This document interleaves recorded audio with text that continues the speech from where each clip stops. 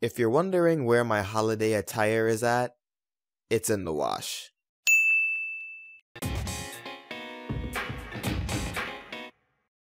Tis the season for another holiday-themed pony comic. After spending last Christmas in the EQG world, we're staying in good old Equestria for this year's holiday special. Twilight and Spike are headed back to Ponyville for a holiday party after spending some time with their family.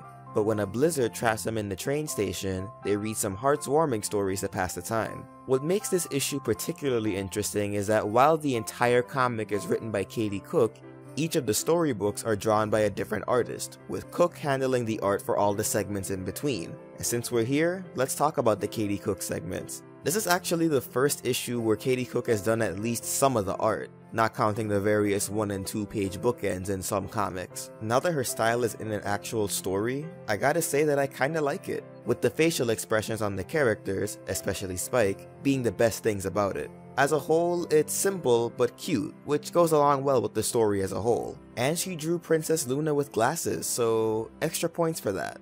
Our first story, The Flying Reindeer, drawn by Brenda Hickey, is a twist on the classic Rudolph story, with Rainbow Dash playing the central role. I've always liked seeing reimaginings of MLP characters as deer, so it was great to see it in some licensed material. Rainbow and Diamond Tiara look surprisingly cute as deer, and Rainbow's bolt-shaped antlers were a nice touch. The banter between Dash and Luna is pretty funny, but the ending was kinda quick. The next story, drawn by Agnes Garboska, is a retelling of the Nutcracker starring Rarity. Well, actually it's more of a retelling of the start of the story before they just cut off. This was definitely the disappointing part of the comic.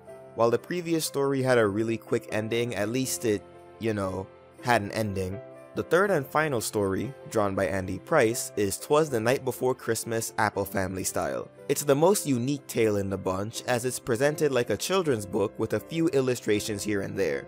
You can tell that Price took advantage of the decreased workload and put more effort into the art here. Going this route was kind of a risk considering that this is part of a comic book, but it's a risk that definitely paid off, and I'd like to see the comics try this again in the future. I find this story to be the strongest because it not only delivers on the laughs, but it also gets you in the feels, and it captures the holiday spirit.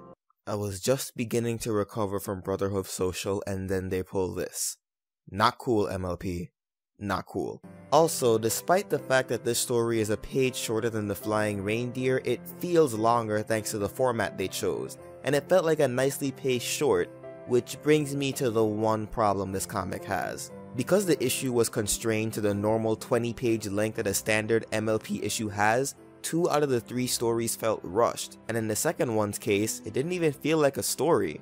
It makes me wonder why this issue wasn't the same length as last year's holiday special. Come to think of it, we haven't had an issue of that length all year, be it a holiday special or an annual. The first 2 stories really would have benefited from having that extra space, and I would have loved to see how the Nutcracker story would have unfolded if it had the room to do so. For what we got though, the comic was still good. We got some interesting takes on classic tales that take advantage of the different IDW artists, some funny bits in between, along with a cute reunion at the end, and a good dose of laughs throughout the whole thing. While I wouldn't put it above the EQG Christmas special, this is still a worthwhile comic that makes for a great holiday read, and it was a nice cap on 2015 as we lead into the comics that next year will bring us. So what did you think of the 2015 holiday special? Let me know in the comments below or hit me up on social media, and consider supporting me on Patreon or commissioning me for art via PayPal. Have a sketchy holiday, folks.